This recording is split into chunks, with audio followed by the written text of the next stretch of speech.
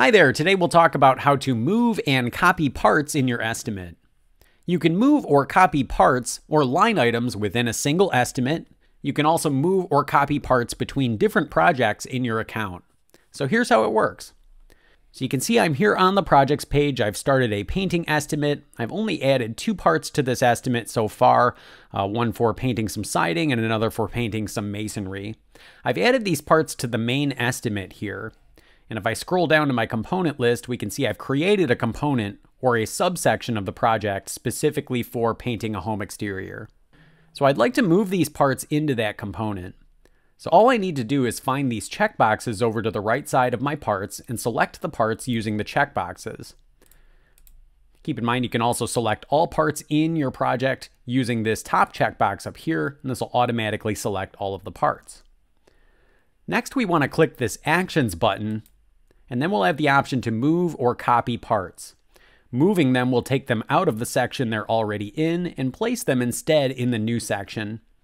Copying parts will keep the original copy of the part where it is and make a copy of that part for your different sections of your estimate or even a different project. I'm going to go ahead and select Move. And then we just want to double check the customer and project. So I do see it's my current customer I'm working with, Joseph Customer, and I have the current project selected.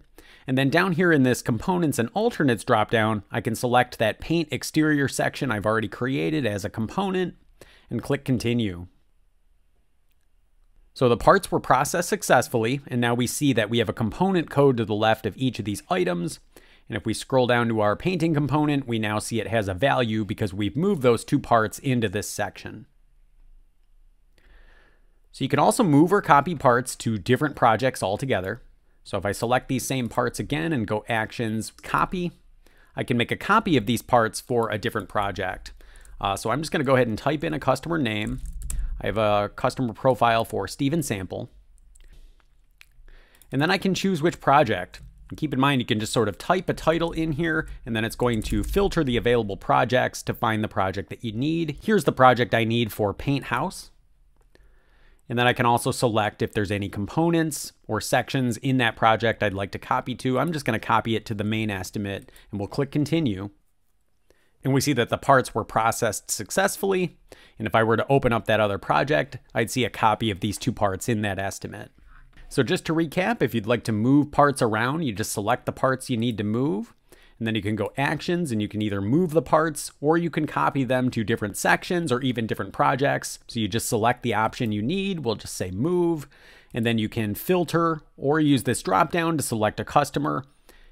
And the same for the destination project. So you just want to make sure your customer and project are correct. And then you can move and copy parts really anywhere you'd like in your account. Thank you so much for joining us. And for answers to more questions like this, head to help.clearestimates.com.